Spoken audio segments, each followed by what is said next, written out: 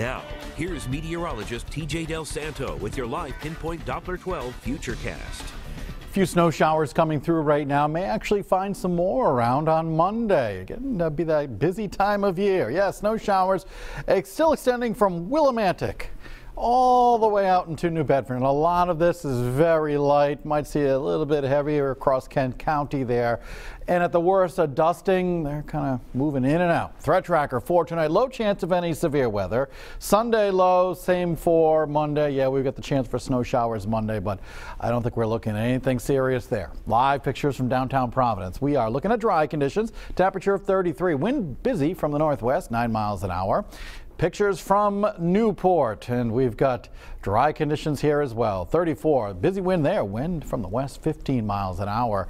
30 degrees currently in Smithfield. Let's get a look at temperatures elsewhere. Over in New Bedford, 32, Taunton at 30 degrees. Now, satellite radar picture showing a little smattering of snow showers here in the northeast. We do have a front coming on through. That front pushes offshore over the next few hours, and behind it we'll see the winds shift into the northwest and drier air will work its way in. Until then, though, we are dealing with some snow showers. Then we'll see some snow showers for the next few hours. And they're gone by tomorrow morning, waking up to sunshine once again. 8 o'clock in the morning, looking dry. I think we're staying dry through the daytime tomorrow. Now, here we are Sunday evening at 7 o'clock. Notice lots of clouds arriving once again. We're going to have some milder air making a push into the northeast. The end result, extra clouds and maybe a few snow showers on Sunday night, late in the night, and into Monday morning. Notice a few snow showers here and there.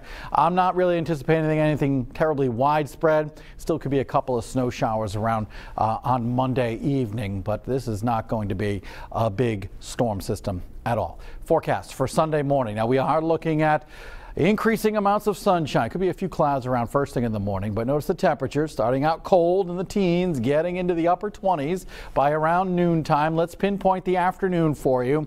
Over in Westerly, about 33. Now, again, it's at 33 at the freezing mark in Newport. Sunny and dry and cold in central and northern Rhode Island.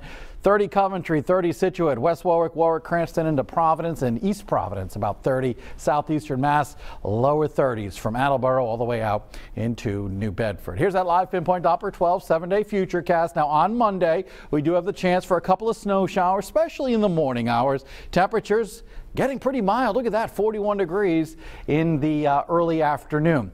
Tuesday, even milder. We're looking at sunshine on this day with temperatures in the mid to upper 40s, blend of sunshine and clouds on Tuesday. On Wednesday, looking at lots of sun, a little bit cooler, about 40 degrees. Thursday, a little bit cooler still, about 36. Looks like we could have some rain showers around on Friday. It looks like they should be out of here for Saturday with temperatures in the lower 40s. So no real extreme cold over the next 7 days. Be sure to download our WPRI Pinpoint Weather app.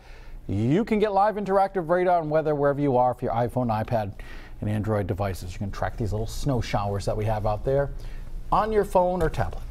I think Tony's still at the mall trying to wrap a gift. Probably. I would be too. All right. I'm not very good at it.